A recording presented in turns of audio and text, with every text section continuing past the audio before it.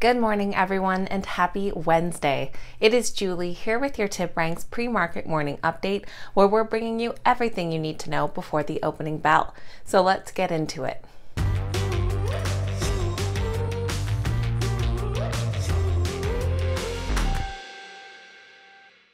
All right, guys, welcome back and thank you so much for being here. This morning, we have a bunch of exciting stock market news and notable earnings reports to cover, as well as the morning's biggest gainers and losers. If you enjoyed today's video, make sure you hit that thumbs up button and that you're subscribed to the channel as well. Let's get right into this morning's exciting stock market news. U.S. stock futures are mixed this morning with a couple in the red, but not nearly as red as they have been at the start of the week. We currently have Dow futures down 0.18%, S&P 500 futures down 0.06%, while the NASDAQ futures are actually up 0.14%. Tesla will be hosting its Artificial Intelligence Day this Thursday. The event is likely to be streamed on their website at 5 p.m. Eastern Standard Time. It is expected that Tesla will be updating investors about its driver assistance feature dubbed Full Self-Driving. What's more, the company will describe the benefit of vertical integration.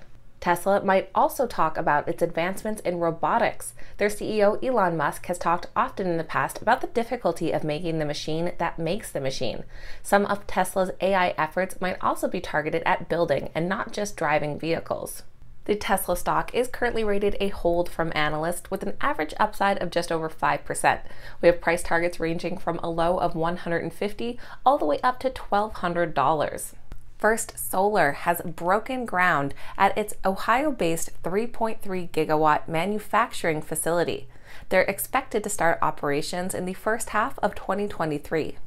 First Solar has invested about $680 million into the facility. Notably, the facility is expected to raise the scale of First Solar's Northwest Ohio footprint to a total annual capacity of 6 gigawatts. At the facility, the company will be making a thin film PV module, which is expected to have higher efficiency and wattage in a larger form factor. Their stock does come in as a moderate buy with an average upside of about 3%, as we do have some sell and hold ratings from last month, bringing down that price target. The most recent range from a downside of almost 5% to an upside of 28%. Health insurance company Humana recently announced that they've completed the acquisition of Kindred at Home. They are a provider of home healthcare, hospice, and related service in the U.S. With this buyout, Humana is expected to gain a strong footing in the home health, hospice, and personal care services space. The buyout will result in the integration of Kindred at Home's home health operations with Humana's home solution business under Humana's new payer-agnostic healthcare services brand, CenterWell. Analysts rate the Humana stock a strong buy with an average upside of over 17%. Now, let's take a look at some notable earnings reports. In the after hours today, we're expecting reports from NVIDIA and Cisco Systems, as well as Robinhood, and this will be their first quarterly earnings report since their IPO. However, there isn't much of a surprise expected here since Robinhood already previewed their earnings numbers. This morning, we heard from Target, who exceeded analyst expectations, raised their outlook, and approved $15 billion in share buybacks. Target saw their fiscal second quarter sales rise in every merchandise category from apparel to grocery. Their revenues came in at $25.16 billion versus $25.8 expected, and earnings per share came in at $3.64 versus the $3.49 projected. Analysts rate the Target stock a strong buy with an average upside of just 2.4%, as we do have a few ratings from 3 months ago that are now dragging down that price target, but the most recent ratings are ranging between 9 to 20%. We also heard from Lowe's, who also came in ahead of expectations for their second quarter. They said that projects by home professionals helped drive sales in their Q2. Revenue came in at $27.57 billion versus the $26.85 billion expected, and earnings per share at $4.25 versus the $4.01 expected. Analysts rate the Lowe's stock a moderate buy with an average upside of 24.7%. Outbrain, which is a recommendation platform for the open web, reported their first quarterly earnings since becoming a publicly traded company and have since seen their shares fall about 12%.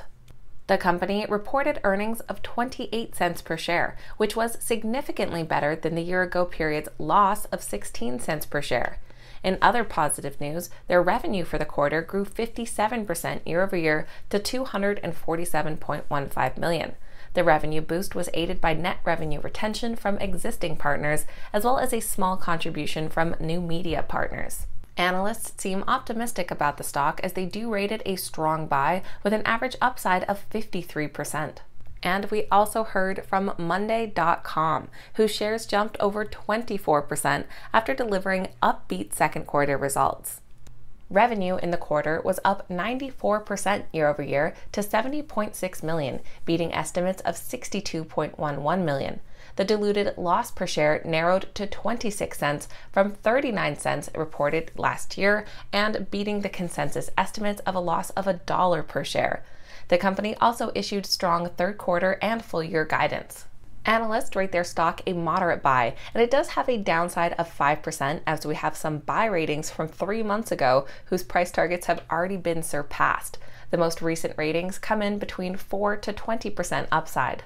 Now let's take a look at which stocks are this morning's biggest gainers and losers. Our biggest gainers this morning are led by Alcon. Under the ticker ALC, they're currently up 10%, followed by Tilray under TLRY up 8%, and Zihu, which I'm sure I'm mispronouncing, under the ticker ZH, they're up over 7%. Our biggest losers this morning are led by New Fortress Energy. Under the ticker NFE, they're currently down over 9%, followed by CREE under CREE down over 5%, and the BHP Group under the ticker BBL down about 5.5%. So that'll be everything for Wednesday's pre-market morning update, getting you up to speed with what you need to know before that opening bell. If you made it to the end of today's video, make sure you hit that thumbs up button and say good morning in the comments down below. You guys know I always love hearing from you. Don't forget to stop by 12:30 Eastern Standard Time on Friday to catch Richard Allen and I on our Friday Market Recap live stream, where we'll be discussing some of the events that have been happening throughout the week.